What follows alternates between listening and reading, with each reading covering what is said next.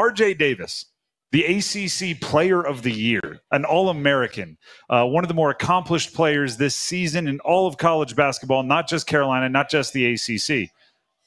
He made at least 1 3 in every game this season. Mm-hmm. And most of the games where he had just 1 or 2, it's because he didn't need 3 or 4. It's because they were playing very well and they didn't need him to light it up. Last night, 0 for 9. Last night, he took 9 deep balls, connected on none of them. He shot 4 of 20 overall and only scored 16 points. When you're averaging less than a point per shot attempt, you're going to have, as I said at the beginning of the show, the spotlight on you, the magnifying glass. You're going to have everybody looking towards you, and that comes with the role, right? If you want to take 20 shots in a Sweet 16 game, you are saying we will either win or lose on the backs of that, which, takes some guts, right? It's being the pitcher. It's being any individual sport player, right? You can only blame yourself. RJ Davis, after the game, spoke about what Riley Griffin, one of the members of the Alabama Crimson Tide, did that was so effective in defending him. He's a good player. He's a good defensive player with his length and height, but at the same time, I had a lot of open looks that I normally knock down. I'm able to make. Just the ball didn't go my way in today's game. Usually it does. I was confident, and one thing my teammates did throughout the whole game was just pick me up and told me to continue to keep shooting. But sometimes the ball just doesn't bounce your way. But yeah, I respect that from RJ Davis. I respect that he always thinks his next shot is going to go in. But and this was my first reaction after the game. If RJ Davis is normal, like if he's just the RJ Davis that wakes up most days, if he shot, heck, even a little below average for him, and he made 2 of 9 threes, right? I'm not asking him to go out there and shoot 90%. If he shot 20%, they would have won by a couple buckets. They'd be cruising into the Elite Eight, and none of this disappointment and sadness would be happening. It would be the difference between adulation and excitement and sadness. Mm-hmm. Yeah. the joy of victory and the agony of defeat. So that to me is what everyone's going to point at, and it's rightfully so. But we try to take it one step further and look for the why, right? Look for if RJ Davis wasn't knocking down shots, it's really hard for me as a former athlete to just sit there, put my palms to the sky and go, what are you going to do? Some days the shots don't go in.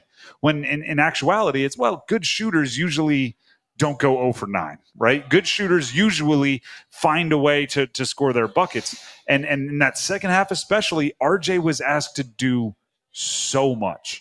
And we're going to look at some of the rotational stuff that confused me throughout the game as the show goes along. But RJ Davis is, and this is why I think it's tough to project him to the next level as an NBA scorer. He is a shooting guard in a point guard's body, right? Yeah. He is a shooting guard with maybe even a little bit slow-footed point guard's natural ability. But in college, he is a 2. He is a shooting guard. He is an off-ball scorer. And that's where he's been his best. For some reason in the second half, UNC decided to use him as a point scorer, like almost not even a point guard, a point scorer. Ask him to be the guy creating most of the offense and setting everybody else up.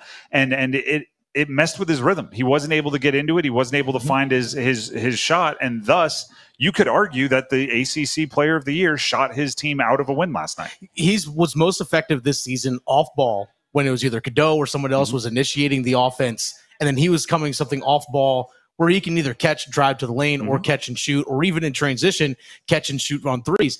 You put the full onus on him to be the primary ball handler when you did not have Cadeau or Tremble in the game. Simple as that. You made him be the primary ball handler, whether it was in transition from defense to offense or even in the half-court sets. Without taking anything off his plate. It's one thing if Trimble and Cadeau, who were having a horrendous game, and they really weren't, but some of the advanced analytics say they weren't as effective. If they're having a horrendous game and you look to RJ Davis and say, we need you to be the ball handler, we need you to be the setup guy, then you need someone else to take the scoring off of his plate. And when he's still finishing with 20 attempts, when he's still finishing with all those threes, you didn't take anything off his plate. You just added more onto it. And maybe that's what Hubert Davis wanted to do. Maybe he was saying big-time players, big-time roles, big-time games. We want to live and die with RJ Davis. which is a choice. But then your season died with RJ Davis. Looking elsewhere, you could have had superhero performances from somebody else to make up for it. If Harrison Ingram went full supernova, if Armando Bacot, who finished with a double-double, if he went full, like 2022 Armando Bacot, then yeah, you could have escaped with a win. But the fact of the matter is the hole that was dug by that inefficient shooting was too deep. And I will say this also. This is not 2020 hindsight. Yesterday on this show, right after the numbers game, so about 5:40, if you were listening, I said that the number one thing I wanted to see from Carolina, it wasn't even from RJ Davis, was RJ Davis had to shoot a better percentage than Mark Sears because they're the offensive engines, they're perimeter players. They both are going to get their 16, 18, 24 points, whatever it is, regardless, or as many shots as it takes. I said whichever one shot the highest percentage, that would be the canary in the mine, the indicator that their school was playing the best, their team was playing the best. Sears shot about 50%. RJ Davis shot about 20%.